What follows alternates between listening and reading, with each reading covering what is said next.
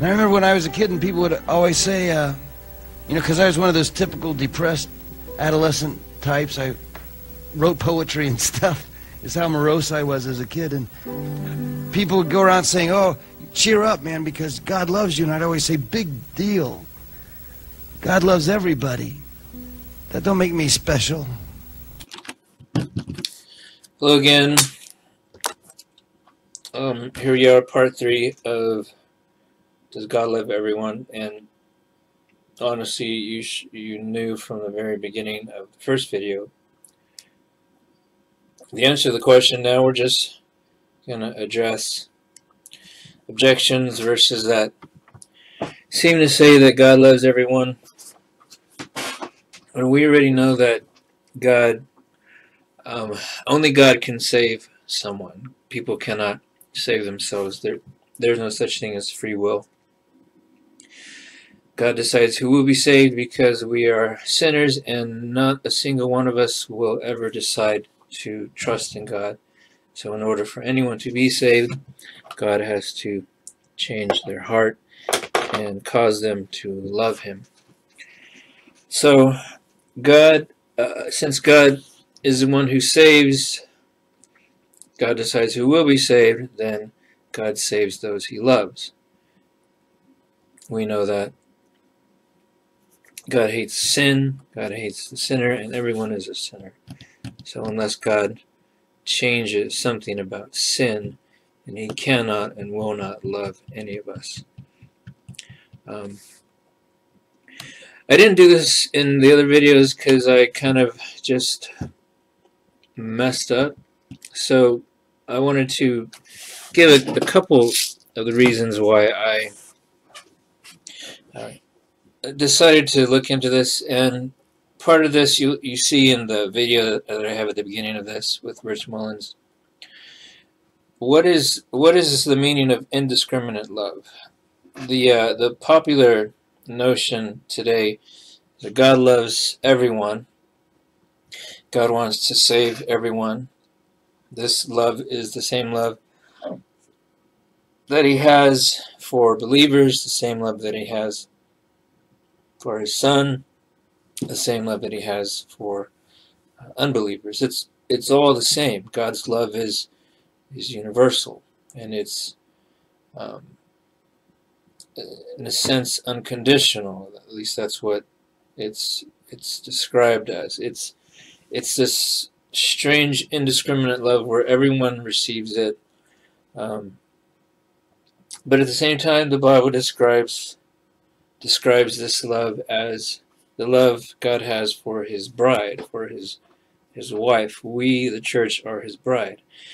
And yet we have believed for many years that this love for us, for the church, is the same love that God has for the unbeliever, for the sinner, for the rebellious hater of God. And that these two relationships, as far as God is concerned, are identical. He loves the sinner and He loves the church. And the only difference is that one believes in Him and loves Him back, and the other one doesn't. But if we take even a superficial look at this analogy, this metaphor, for God to love the bride in the same way that He loves someone who despises Him, someone separate, this is plainly adultery. If a man says, "I love you" to every woman he meets, and he pledges to marry every woman, he marries one or more, and he still continues to say, "I love you" to every woman in the street here and there, what does that even mean? And it's I mean, I know it's just an illustration, but it kind of gets to the heart of the issue here. If we're not special, if everyone is special, then no one is special. If the Christian is not special to God and separate from the unbeliever, what is the point of being chosen? What is the point of being elect? The whole issue, the whole thing with Israel was that God separated them. He chose them, and he entered into covenant with them. And they were his special people, his bride that he loved. And no one else could say that. And I think that was a reflection of his nature. And his nature doesn't change. And the whole idea of a special elect, a special love for the believer is a reflection of God's nature. And that is something that doesn't change whether we are Old Covenant or New Covenant, or whether we have Christ or whether we have the old sacrifice. And I think that God, loving those who believe in him with a special covenant love and showing kindness to everyone, is the real situation, where God only loves those he saves. And if you cannot call it love when he doesn't save you.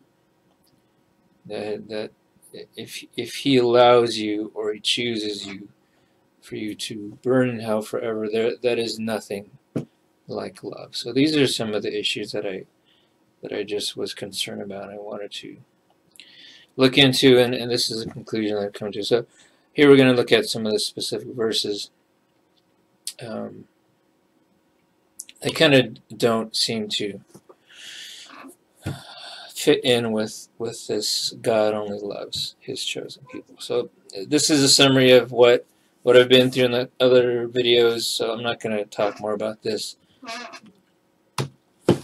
Here are the verses, at least a few of them, and I think they cover most, if not all. I think they cover everything in the Bible that might be an objection. Ezekiel 18:32, I have no pleasure in the death of anyone who dies, therefore repent and live. On the surface, this seems to say that God wants everyone to repent. And in a sense, Jesus commands everyone to repent. But the idea here is what God wants. And specifically, he is talking to his people. He does not want any of his people, his chosen nation, to perish. So he is talking to them. I do not want any of you to die. I want you to return to me, to repent and be saved from your sin. And we see this all throughout this chapter. He is talking to Israel. He's not talking to all the other nations. And obviously that's the whole case with all the Old Testament. His relationship was with only Israel. And that, I think, should extend into the New Testament. His relationship is with his people that he's chosen. He doesn't want any that he has chosen to perish. And so that's the idea that we're going to see in the New Testament. 1 Timothy 2:4, this is good and acceptable in the sight of God, our Savior, who desires all men to be saved and to come to the knowledge of the truth.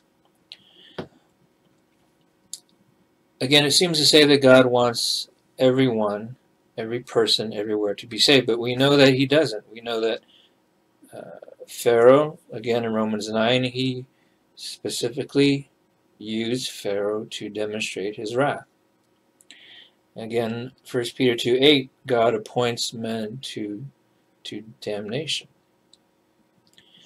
So we know that God does not want all men to be saved. And if we look closely at this passage, Paul is talking about all men, kings and men in authority, and the idea is that he's talking about men in authority and men out of authority, men who are kings and men who are not kings.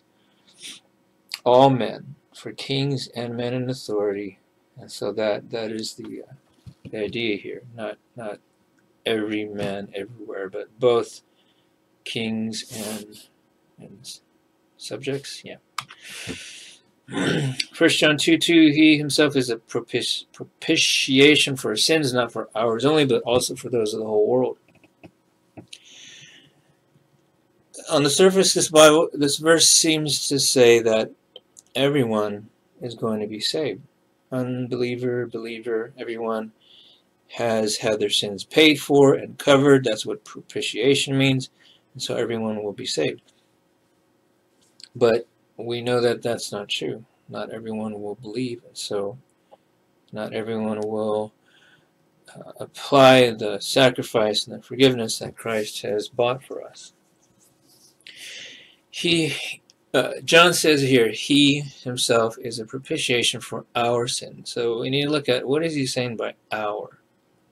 If you go back to the very beginning of the book, he says what we have seen, what we have heard, what we have held with our hands. He is speaking about himself and the apostles when he speaks of we. We includes those who are spreading the gospel as eyewitnesses of Christ's life and death. When he speaks in the first person, he's talking about himself and the apostles, the Jews. Christ is not only a propitiation for us apostles, us eyewitnesses, but for everyone who believes, anyone in the whole world. If you look at John 3:16, we're going to do in a minute, it's the same idea. Not everyone will be saved, but anyone in the world, not just the Jews, not just the eyewitnesses, but anyone who believes in Christ can be saved. Anyone in the world, not every person in the world does God love or will be saved. And here in John 3:16, God is speaking of those he loves. When Jesus talked to Nicodemus, he said this right here, for God so loved, and I believe that what Nicodemus expected was for him to say, for God so loved the Jews. So when Christ said the world, this was another shock. I mean, this whole chapter is a shock to Nicodemus. He had trouble understanding it. And then when he said the world, when Nicodemus was, obviously he knew that God loved the Jews, so he was expecting Christ to say the Jews, but he said the world. But Nicodemus knew that in order for God to be in a relationship with people, in order for God to love anyone, there had to be some kind of mitigation or covering, or something had to be done about sin in order for God to love a sinner, to be in a relationship with him, to not have his wrath be upon this person.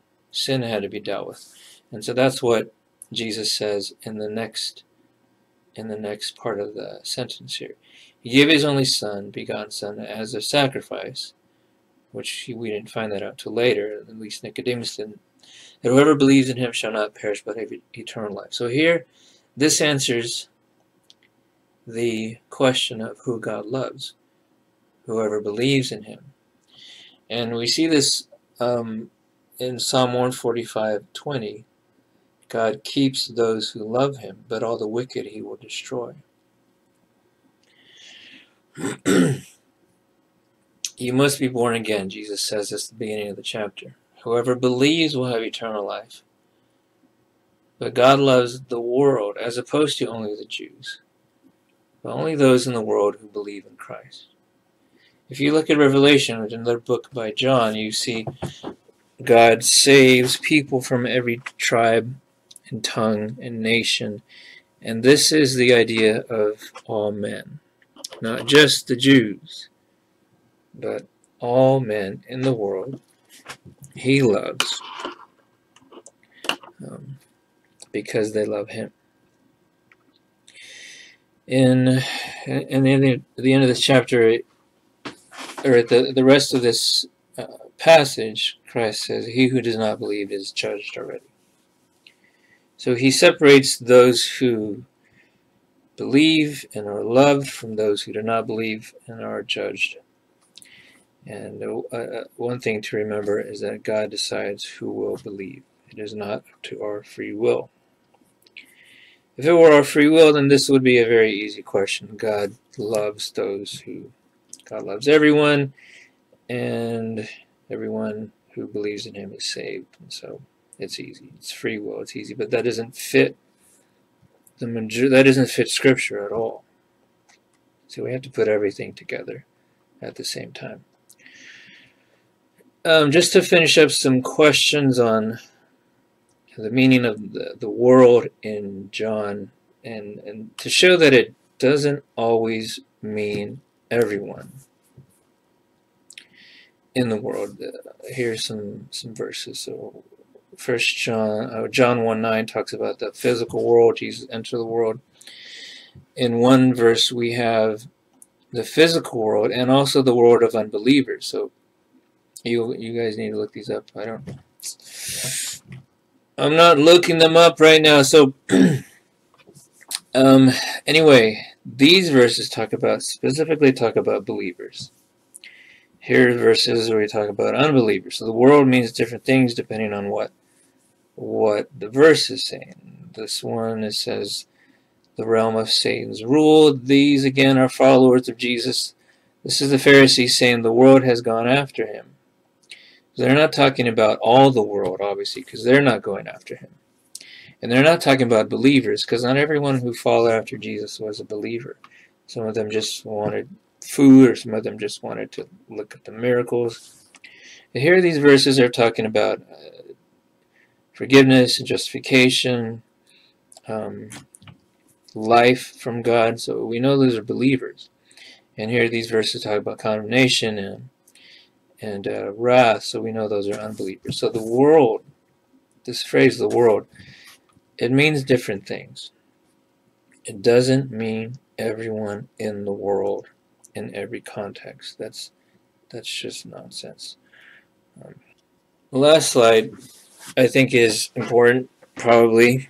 How do we evangelize now that we know God doesn't love everyone? But one thing I noticed, and this seems like a glaring omission, if you look up love in the Gospels, trying to find somewhere that Jesus says, I love all of you, God loves all of you, so come to me and be saved. He doesn't do that. He doesn't say, I love you, therefore you should believe in me. Christ's first words in his sermon, in Mark especially, is repent. He never appealed to the unbeliever, come to me come to me because I love you. He says, come to me, all you who are weary.